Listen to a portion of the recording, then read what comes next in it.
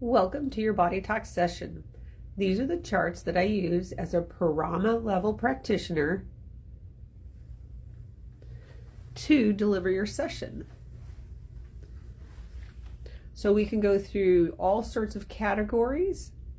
So when I do the magnetic mind sessions, I use all 5 levels of mind. When we're doing timeline clearings, I go through and I work on life cycles. We do birth life axes. Can even do 8th chakra issues to clear those timelines.